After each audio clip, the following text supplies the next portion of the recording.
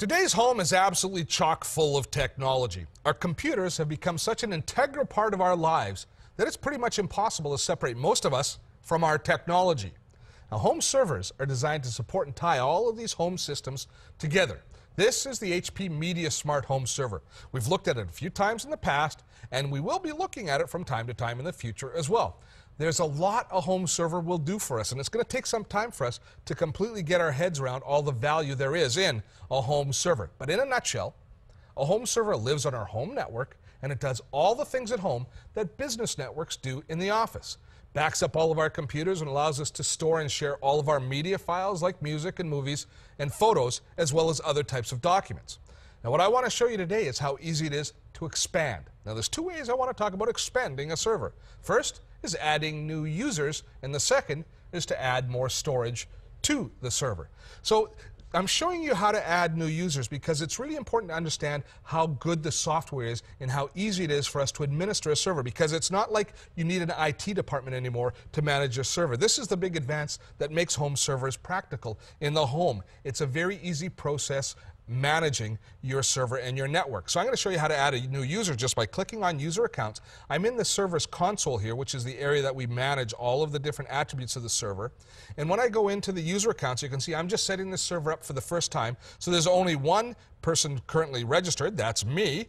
If I want to add a new user, which you're going to want to do, you're going to want to add each member of the family and anybody who needs to access the server. I'm just going to put in their name, and it's going to be Greg. We're going to put in Greg. And then you've got to give each person a logon name, which they're going to use for signing onto the server. And, you know, following some sort of convention like first name, last initial, that sort of thing is kind of commonplace. Then you got to give them a password. Give them a good password that they can remember. They can get in, and then, of course, they can go and change it to a more secure password a little bit later themselves. And you have to confirm it. And then we see all the different management tools that we have as far as setting access to different shared folders, because all of the folders on this drive are basically going to be shared. So I can give him full access to the music, photos, public, software. And then you can see there's a private folder for me. This is where all of my backups are going to occur. So when I back up any of my computers, they're going to be backed up onto this folder, and we don't give anybody else access to that. So Greg's not going to get access to my private files, but he's going to get access to all of our shared files. As you can see, it's a very easy process administering the network. And that's one of the keys to the home server product, is it has to be easy for the average person to manage their network, and indeed it is. The next thing we want to do is we want to add some more storage.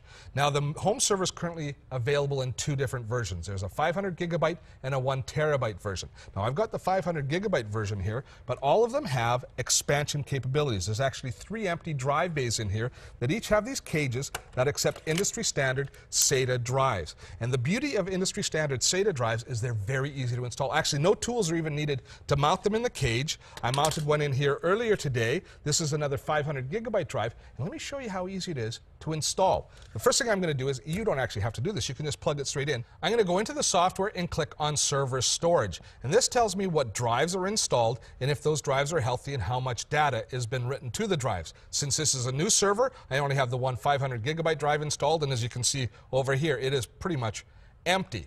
Now, installing a drive couldn't be simpler. Once you've mounted it in the cage, all you do is you slide it into an available slot, and then you push it right in. We don't have to restart the server, shut it down, or anything. We just have to mount it in there, and then we'll see that the software will automatically start to recognize that there is a new drive.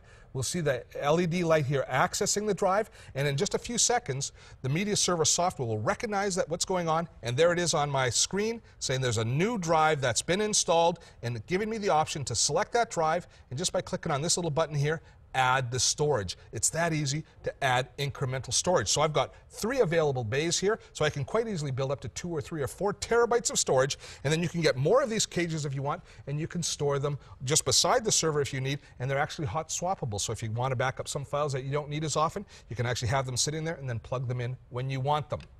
Home servers are a product that's taking time for the average consumer to grasp, and that's okay. It represents a real change in the way we look at our computing universe.